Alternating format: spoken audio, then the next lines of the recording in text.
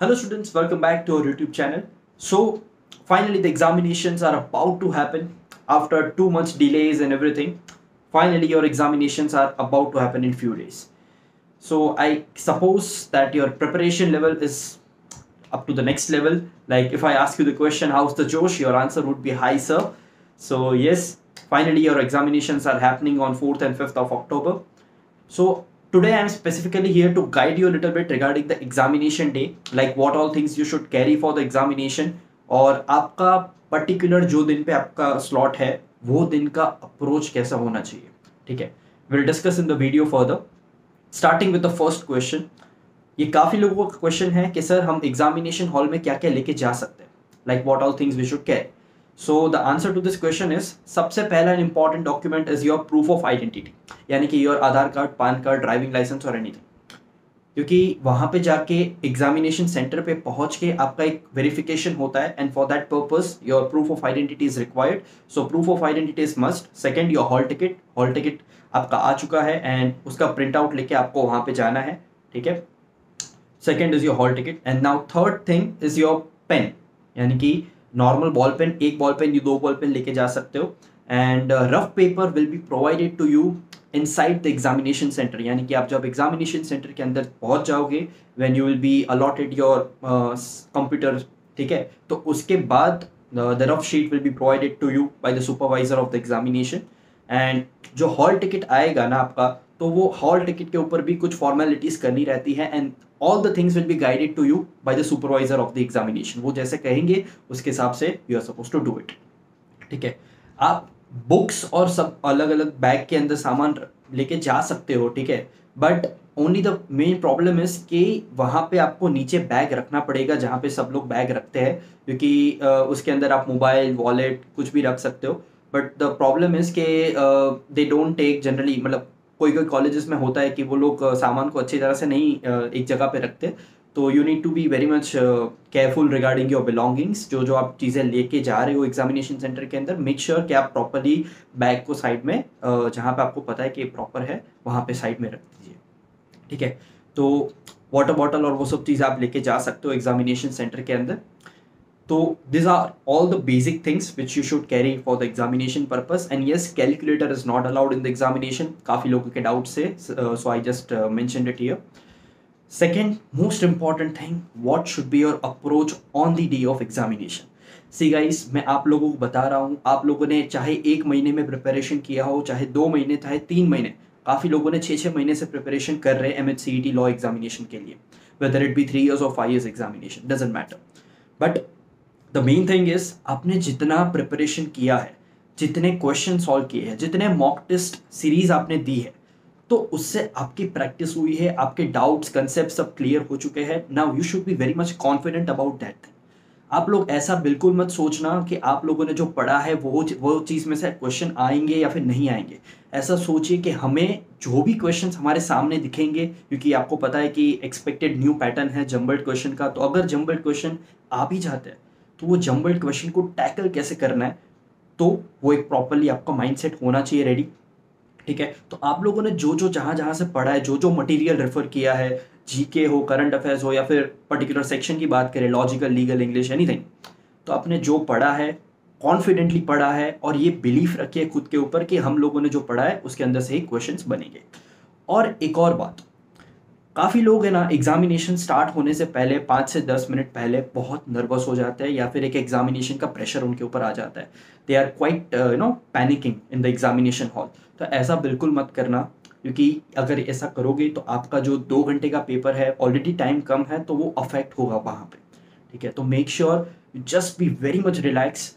Over confident नहीं होना है और बहुत ज़्यादा, मतलब एक बोलते हैं ना, माइंड कूल रखना एकदम, और एकदम आराम से पेपर को सॉल्व करना है. मैंने एग्जामिनेशन स्ट्रेटेजी के बारे में लास्ट वीडियो में बताया था, like 40 question should be attempted in 30 minutes. तो ये स्ट्रेटेजी आप फॉलो कीजिए. अगर आपके पास आपका खुद का एक स्ट्रेटेजी है तो आप वो भी फॉलो कर सकते हो, but you can follow this strategy also. And one more tip from my side, ठीक है, लॉजिकल रीजनिंग, मैथ्स या फिर कोई ऐसा सेक्शन है जिसके अंदर सॉल्विंग रिक्वायर्ड है, तो एक क्वेश्चन को 2 मिनट से ज़्यादा का टाइम मत दो. अगर 2 मिनट से ज़्यादा लग रहा है तो वो क्वेश्चन छोड़ दो. ठीक है, अगर वो सिटिंग अरेंजमेंट या फिर पजल टाइप ऑफ क्वेश्चन पूछे जाते हैं, यानी कि एक क्वेश्चन और उसके बेसिस पे 4-5 क्वेश्चन, तो वहां पे आप 3 से 4 मिनट दे सकते हो सॉल्विंग के लिए। बट वो सिंगल लाइनर क्वेश्चन जो होते हैं उसके अंदर आपको लॉजिक क्लिक नहीं हो रहा है, तो do not waste any time, क्योंकि एक एक मिनट एक एक सेकेंड क्रूशियल होगा आपके एग्जामिनेशन के अंदर। बिकॉज मैं सबसे पहले और सबसे इंपॉर्टेंटली एक ही बात पे फोकस कर रहा हूँ, focus on your time management. अभी भी आप मॉक टेस्ट दे रहे हो या फिर जितने दिन बाकी है उसमें दोगे mock test, make sure you manage your time very very very properly. Because time management अगर प्रॉपर नहीं हुआ तो आपका पेपर में जो जेन्यून क्वेश्चंस का नंबर है वो कम होगा और फ्लूक्स का नंबर भी ज़्यादा हो सकता है। तो आई एक्सपेक्ट पेपर डिफिकल्ट नहीं आएगा, ऐसा बिल्कुल मत सोचना कि डिफिकल्ट आएगा। पेपर हमेशा इजी टू मॉडरेट लेवल का ही आता है, बस पेपर लेंथी होता है और ऑलरेडी टाइम कम है, तो हमें पूरा 120 मिनट्स के अंदर 150 क्वेश्चंस को मैनेज करना है। एकदम कामली और रिलैक्स होके पेपर को अटेम्प्ट करना है। अगर 2 या स्टार्टिंग में 10 क्वेश्चन में से खाली आपको 5 क्वेश्चंस आए और 5 क्वेश्चन नहीं आ रहे, क्लिक नहीं हो रहे, तो बिल्कुल घबराना मत। Do not get panic, do not gate nervous, do not feel the examination pressure. ऐसा समझिए आप नॉर्मल मॉक टेस्ट दे रहे हो और आपके पास खोने के लिए कुछ नहीं है, आपके पास पाने के लिए ही सब कुछ है। बिकॉज आपने 3 महीने में प्रिपरेशन की, 2 महीने में या फिर 1 महीने में, जितना टाइम आपने प्रिपरेशन के लिए दिया है, अभी 1-2 घंटे का पेपर आपकी आगे की लाइफ डिसाइड करने वाला है। यानी कि आपको 3 साल लॉ के अंदर जाना है या फिर आपको एग्जामिनेशन का री अटेम्प्ट देना है। ठीक है, तो make sure you have nothing to lose, you just focus on one thing. आराम से रिलैक्स होकर पेपर देना है, कोई टेंशन नहीं लेना है कि मेरा पेपर कैसा गया है, कैसा जाएगा। और एग्जामिनेशन सेंटर के बाहर निकल के नहीं, मतलब एग्जाम जब खत्म हो जाता है उसके बाद किसी से भी, आपके फ्रेंड्स से भी कोई आंसर डिस्कस मत करना। बिकॉज ऑलरेडी क्वेश्चन तो आपको बाय हार्ट तो होंगे नहीं, तो वैसे भी आप डिस्कस नहीं कर पाओगे। एंड बाय चांस अगर आपके पास कुछ क्वेश्चंस याद रहते हैं, do not check your answers. ठीक है, वैसे भी आंसर की रिलीज नहीं होती and you will not be able to get the exact कि आपने कहाँ कहाँ पे मिस्टेक्स की है, और वो सब चीज़ आपको नहीं पता चलने वाली। सो वो चेक करने के बाद एक प्रेशर और बढ़ जाता है कि यार मैंने ये क्वेश्चन था जीके का, ये मेरा रॉन्ग हो गया, क्योंकि जीके का क्वेश्चन का आंसर गूगल पे अवेलेबल हो जाता है। ठीक है, तो make sure you do not do these things जो मैंने अभी मेंशन की है, और एग्जाम में एकदम शांति से पेपर लिखना है। स्टेप बाय स्टेप क्वेश्चन को अटेम्प्ट कीजिए, 2 मिनट से ज़्यादा कोई भी क्वेश्चन को मत दीजिए, whether it be legal logical. English का कॉम्प्रीहेंशन जो रहता है 15 से 20 मार्क का उसका वेटेज होता है, 3 इयर्स लॉ की बात कर रहा हूँ, और इनफैक्ट 5 इयर्स में भी एक कॉम्प्रीहेंशन तो पक्की बात है। तो जो वो कॉम्प्रीहेंशन होता है ना, उसको मैक्सिमम 5 मिनट का टाइम दो। ठीक है, 5 मिनट के अंदर वो पूरा कॉम्प्रीहेंशन स्पीडीली एकदम रीड करो एंड उसके बेसिस पे इंटरप्रिटेशन डालो। Time management is the prime factor. If you are very well in managing your time during the examination और आप बिल्कुल पैनिक नहीं कर रहे हो, and then definitely I am quite sure कि आप पेपर आराम से निकाल पाओगे। ठीक है, तो this is the strategy plus the approach you should have for the examination day. बिल्कुल टेंशन नहीं लेना है गाइस, मैं अभी से बता रहा हूँ। जिनको पैनिक हो जाने की आदत है या फिर गलत हो जाता है तो वो नर्वस हो जाते हैं, क्वेश्चंस नहीं आ रहे होते तो पैनिक हो जाता है, बिल्कुल ये चीज़ मत करना। I am repeating it for the third time I guess, but still it's very important thing for you. काफ़ी लोग हो जाता है, वो एक नेचुरली हो जाता है, but try not to react, like over react मत कीजिए। पेपर है, नॉर्मल पेपर है, आएगा चला जाएगा। ठीक है, 2 घंटे का पेपर और आपने अभी तक मॉक टेस्ट या फिर कुछ प्रैक्टिस टेस्ट नहीं दी है तो please make sure, because only the preparation is not the key. Preparation के साथ टाइम मैनेजमेंट इक्वली इंपॉर्टेंट है, और टाइम मैनेजमेंट को मैनेज करने के लिए आपको मॉक टेस्ट देना वेरी वेरी इंपॉर्टेंट। ठीक है, it's very important to give mock test. So it's more preferable कि लास्ट के अभी जितने भी दिन हैं आपके हाथ में, तो आप उसमें ज़्यादा से ज़्यादा मॉक टेस्ट दीजिए। मॉक टेस्ट देने से आपको आपका प्रिपरेशन लेवल तो पता चलता ही है, जो स्कोर आता है उसके हिसाब से, plus you get to know how many genuine questions you are able to attempt. And make sure आप एग्जामिनेशन के अंदर, मेन एग्जामिनेशन के अंदर एटलीस्ट 100+ क्वेश्चंस को जेन्युइनली टिक करके आओ।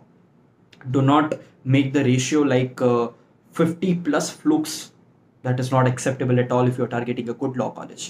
Yes, so please make sure आप आराम से पेपर लिखिए।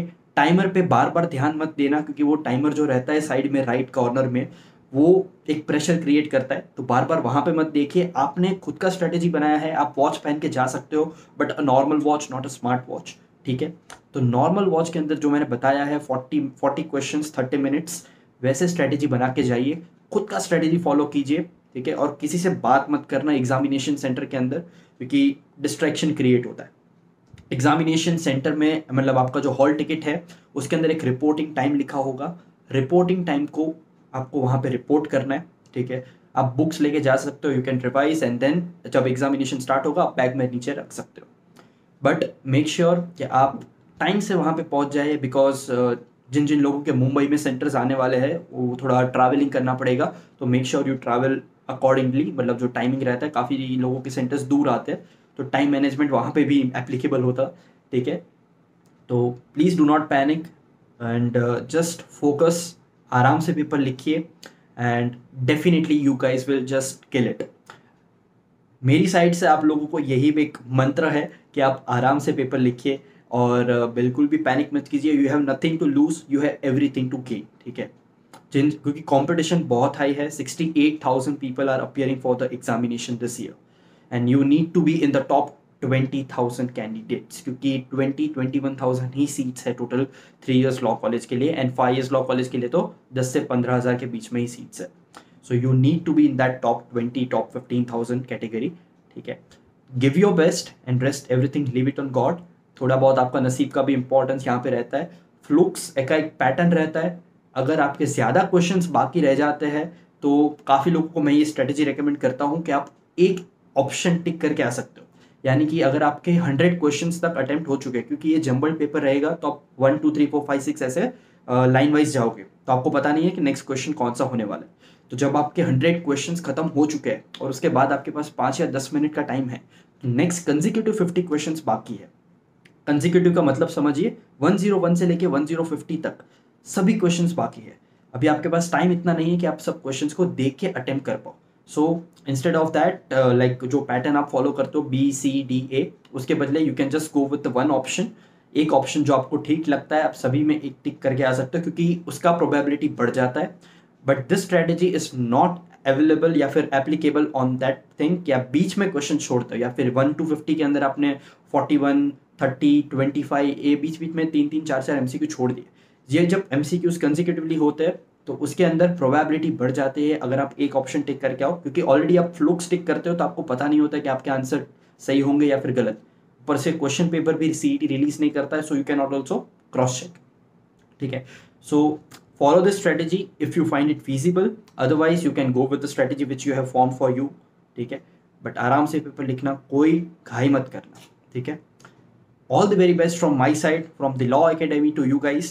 And after your examination, we are going to start admission consultation package where we will be guiding you everything regarding the admission process. जो CAP process रहता है, centralized admission process, उसके बारे में पूरा guidance आपको दिया जाएगा। The video on that will be shown to you later on, ठीक है। अभी आप एग्जामिनेशन पे फोकस कीजिए एंड रिजल्ट्स आपके 15 से 20 दिन लगते हैं जनरली, उससे ज़्यादा भी लग सकते हैं और उससे कम भी लग सकते हैं। So do not ask about the result dates, results कब आएंगे। Expected date time is 15 to 20 days। तो just focus on your examination and पूरा डिटर्मिनेशन के साथ एग्जामिनेशन दीजिए और believe in your self and everything is possible, okay. So with that, all the very best to you guys and just rock it. Thank you so much for watching this video, and in case if you are not subscribed to this channel, kindly do subscribe to this channel, because we are going to bring each and every single update regarding Mhcet Law 3 years as well as Mhcet Law 5 years examination. And also do not forget to like this video and share this video with your friends. Thank you.